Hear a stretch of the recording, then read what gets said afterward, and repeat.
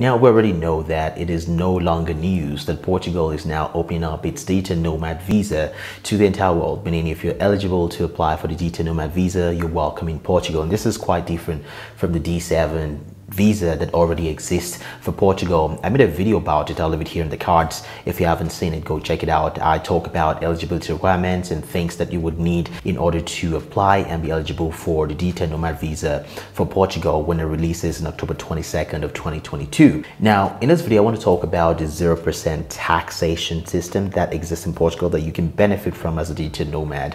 I know that a lot of people, I have a lot of digital nomad friends who are thinking about moving to Portugal, and some of them have already moved there, and that's because of a lot of the benefits that you can get from Portugal, not just from the standard of living, the quality of life, but also because of things like, taxes. And companies in Portugal locally now, about 67% of companies in Portugal are struggling, to find candidates for various positions within the organization. So Portugal is really honing in and really using this low tax, this attractive tax system to attract global talent, to bring people into the country, to spend more money, to engage in local services, to find jobs and build companies within their country, which I think is a really smart move. But I want to talk about the 0% taxation that you might be eligible for as a digital nomad. Of course, if you own a business or if you run yours, if you're self-employed, this is something that you want to consider. Of course, you're not evading taxes, you're not being a bad citizen, but you're just going somewhere, like nomad capitalists would say, you're going to a place that you're treated best. And this is, something that I subscribe to, the idea that I love so much. And I want to talk about that in this video just a little bit. Now, in order to qualify for the low tax system, the first step to benefiting at all from all of this, tax things that we're talking about, this low tax that we're talking about, is to first become a non-habitual resident, meaning you're becoming an NHR in Portugal, you're becoming a tax resident in Portugal. And the way through which you can do that is, one, you have to be over the age of 18, and two, you need to stay in Portugal for 183 days or more, whether consecutively or non-consecutively, meaning within a 1 year period, you need to be staying in Portugal for at least 183 days. And also, you may not have been a tax resident of Portugal in the last 5 years at all. And also, you need to exercise one of the I-value services, what Portugal considers I-value services. It's on the government website. They have a whole bunch of occupations and things you can engage in that is considered I-value.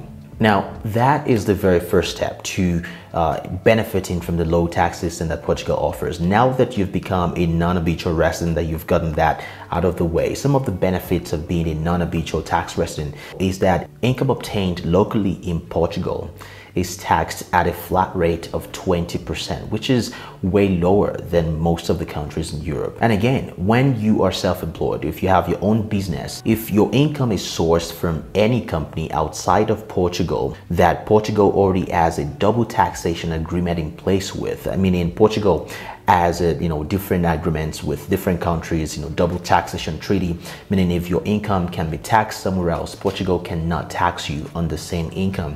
And Portugal actually went into this agreement with the United States, I believe, in 1994. And if your income is sourced, say, from the United States, you cannot be taxed in Portugal. So you'll be taxed, I believe, a 10% flat rate in the US. And also Portugal will just say, you know what? You're good to go. So if you make 100,000, you're probably, paying a fraction of that in taxes wherever it is being taxed. And also, if you have a self-employed business and you're taxed anywhere else that Portugal do not have a double taxing agreement in place, you may still be exempt, from taxation as long as that income can still be taxed somewhere else. So, that is really good because, as a business owner, you're saving money, you're putting money back in your pocket, which you would otherwise, be paying into tax. Now, for how long this is going to be for, I do not know and I cannot tell you. Also, I need to make a disclaimer. This is not financial advice. If you need to put some of this into place, you need to consult your financial advisor. This is just a result of research that I've done over the last couple of days. Now, if you're retiring in Portugal, meaning if you are a pensioner,